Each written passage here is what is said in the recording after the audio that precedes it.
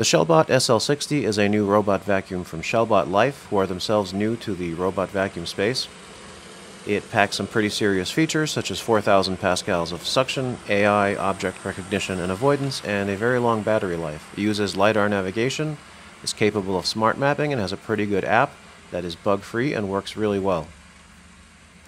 Now, this is not the first new company that has sent me their brand new robot vacuum, but this is the first one that I've actually reviewed because the others were not exactly ready for prime time. This one is actually extremely reliable, works very well, has some pretty good object recognition. But before I start talking about this robot, I would like to make a request of my viewers. Smart Robot Reviews, which is a channel run by a woman who used to live in the Ukraine but has now had to leave the country due to the invasion, is an excellent robot vacuum channel. She makes fantastic videos that are actually a lot better and more professional than mine. And if you wouldn't mind subscribing to her channel and watching her videos, that would help her a lot, and I'd be very grateful. Thank you. And so let's get to the hard floor cleaning tests.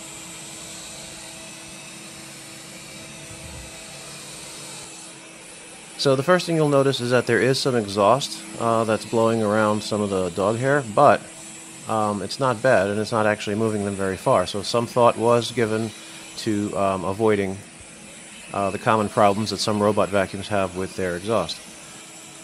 So as you can see here, it's an excellent hard floor cleaner. It's picking up all of the large, medium, and very fine debris and all of the dog hair, and it doesn't really blow anything or kick anything around very much. Even on one pass, it did a really good job. On two passes, it got pretty much the whole thing. So this was outside of its clean zone, but inside of its clean zone, did a really good job. I think this is just a little bit of flour stuck in the crack.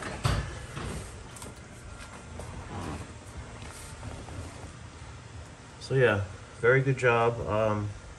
Every robot has a problem with my dishwasher. It wants to go around to some part of it. I don't know why, but this one was no exception. But did leave some stuff along the very edge, probably because it doesn't want to get deep under the kitchen cabinets, but yeah, really good job. Alright, so I'm going to break one of my own rules and review this mop. Even though it's not like any kind of vibrating or spinning mop, it is a pretty decent system for something that just drags a wet pad around. I like its Y-shaped mopping pattern. I like the fact that it spins. I don't know if you noticed that, but when it first started, it spun in circles. I'm not sure why it does that, but I think it's to saturate the mopping pad evenly with water so that it gets wider coverage. And of course, this is not going to get the milk out, I can tell you that right now. But and that milk is like half dry, half wet. But as far as picking up dust and stuff, this is one of the better wet wipe draggers out there. Probably because of that spinning and because of the Y pattern. Alright, it's dry, so the results are about what you'd expect. There's a ton of the milk still left here. You could feel it. You could see it. As far as I mean, you know, this is not a real mop per se. It's one of these that drags a wet pad around, but it's not terrible. For the type of mop, it's actually pretty good because the dust and stuff, it did a good job of picking up. So this is one of the better wet pad draggers on the market. But to get any kind of real mopping, you need something that either vibrates or spins or somehow agitates the surface, and none of these robots do that.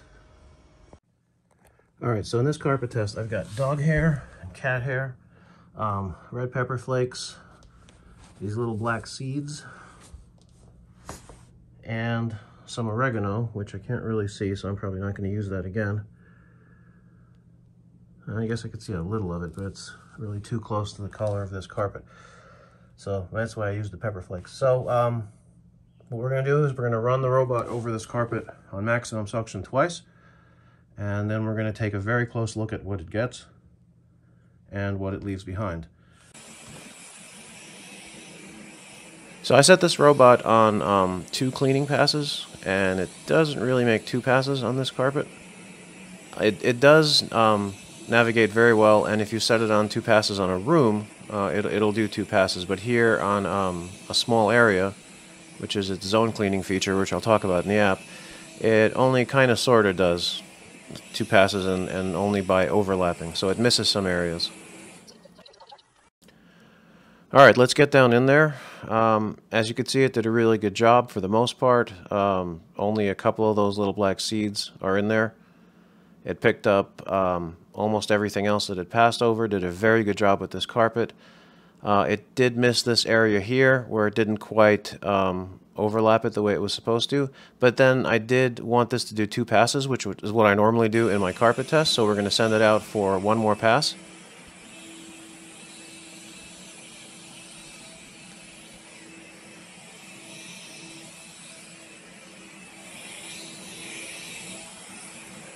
And it pretty much got everything on the second pass the way it is supposed to.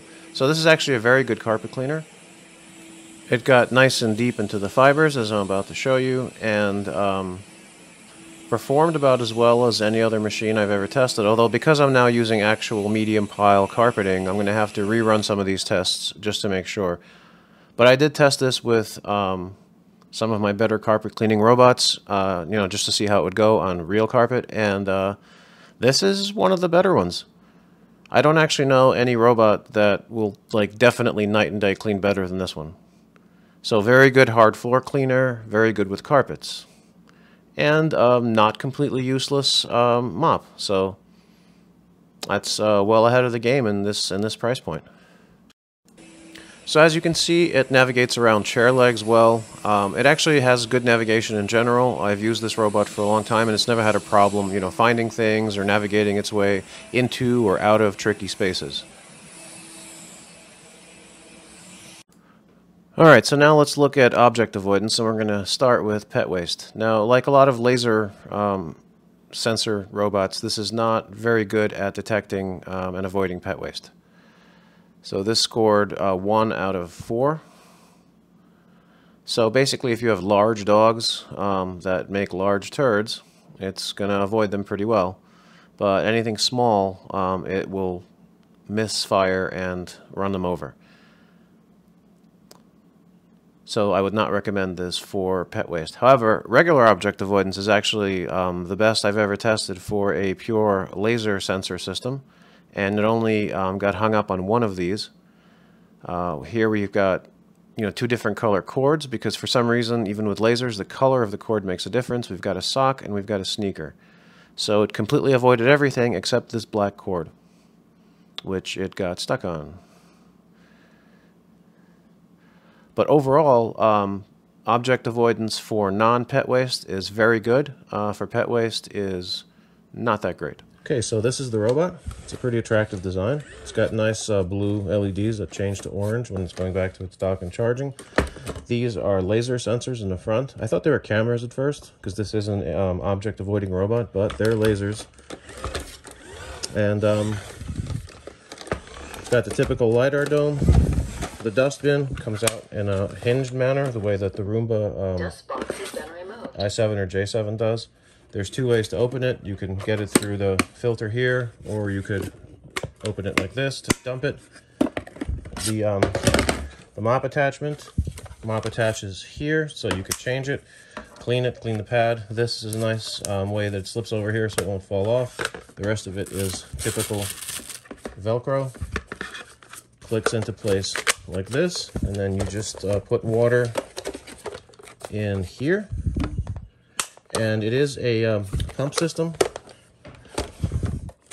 So down here is a fairly typical arrangement. You've got your typical hybrid brush, and this is fairly resistant to fur clumps. Actually, it's very resistant to fur clumps. It does okay with hair tangles, but hair tangles aren't really a big deal unless you get a ton of them. Because it's only a problem if it stops, debris from being sucked into the extraction ports. You could have a lot of hair wrapped around here. If it's thin human hair, then it doesn't really matter until it gets to be like a whole lot. But if you have fur clumped all over the place, that will stop stuff from getting in. So it's good with fur, so-so with hair. And that's about it for this robot. It's very typical, in most senses. But it is well built. It's a quality machine, and I really like it. Alright, so before I get into the app, let's take a look at this quick mapping feature. So when you first get this in your house and you tell it to go out and map, it doesn't do a full cleaning run. It actually just moves around to all the various nooks and crannies of your house and builds a map very quickly. I love this feature. It's my favorite feature. They've started introducing it on a lot of robots recently, and any robot that doesn't have it, it makes me like angry. Like, why? Why wouldn't you put this feature into your robot? It's really cool, and any LiDAR robot is capable of doing this. So you can watch it just move around. You know, it's not cleaning, it's just going everywhere, scanning everything, making the map. And this takes about less than 10 minutes. I mean, I guess it depends on your house and how complicated your floor plan is. For my house, it's less than 10 minutes, and then you can immediately start customizing the map. My first modern vacuum robot was a Roomba i7, and that took like 4 hours or more to map my house and took multiple runs. So you can imagine how much I love something that can do this. So the app itself is very well made. It's attractive, bug-free. I haven't really run into any bugs. The translation is good. It's got your typical features like you know, picking rooms, specific rooms to clean. Multiple rooms, one room, you could see it highlighting the rooms. It's got zone cleaning, where you pick a zone and you can resize it and then, you know, move it to wherever you want. You can't save the zone or name it or anything like that, but this app is basic. It's just it's got all the features you need, just none of the fancy ones. I've got this thing cleaning one specific room in my house, that hallway where my cat litter box is, like 5 or 6 times a day, and it's been going for over a month. And it's never failed to do a cleaning run. It's never given me any issues or bugs. It's about as reliable as the Dream Z10, which is remarkable for robot vacuums. You can see how many times it's gone out and cleaned without a single hitch. I've basically come to trust this, and I'm going to keep it around as my cat litter area cleaning robot. And because that's all it cleans, I never have to really empty the dustbin, except maybe like once a month. It's got all kinds of carpet avoidance and recognition features, carpet boost. You can turn intelligent object avoidance off, because that does make the navigation a little wonky sometimes. It's got 2 different mopping patterns that you could use. It's got, like I said, pretty much everything that you would need in such an app. I like the little graphics. Usually these look a lot less interesting, but like I said, they did a very good job making this app attractive. It's got this leveling feature, which is I've never had to use, but if you have any issues with an unlevel house, maybe that'll help you. And one thing I really like is that the owner's manual is actually built into the app. So you can toss that as soon as you get it without reading it, and if you decide that you want to read it, you can always just open the app up. I forgot to mention the spot cleaning feature that's down on the bottom right, and it's basically like zone cleaning, except that it doesn't let you resize the spot. You just, you know, press somewhere on the map, and that's where it goes and cleans in that specific area. It's kind of unnecessary, but if you don't want to mess around with resizing and moving zones, it does come in handy. It can handle multiple floor plans, and you can set all kinds of cleaning options, including how many times you want it to clean, you know, which suction level, how much water to use, that sort of thing. You can actually have custom clean settings for each room. Map editing is pretty straightforward. One thing I like is that to divide the rooms, you basically just draw a line with your finger, which I'll show you in a sec. So here I'm going to divide this kitchen, and I just swipe with my finger, and it creates that line. So I don't have to like drag and drop and reposition and all that. Now it can be difficult sometimes. Here it's not letting me because I'm trying to divide it into another room rather than the wall. So it only lets you go wall to wall, which again is normal. And of course you can merge, divide, and do all that kind of stuff. So that's pretty much it for the app. Like I said, it's a basic app. It's got all the necessary features. One thing I really like is the fact that you can just name the rooms whatever you want. It doesn't give you like 5 room types that it thinks that are the only rooms in your house. So if it does add a full suite of Google commands later, you'll be able to take advantage of them. So in closing, this is an extremely reliable, very good robot. Right now, with the if you're watching this video when it comes out, there's a promotion that'll put this right around $300.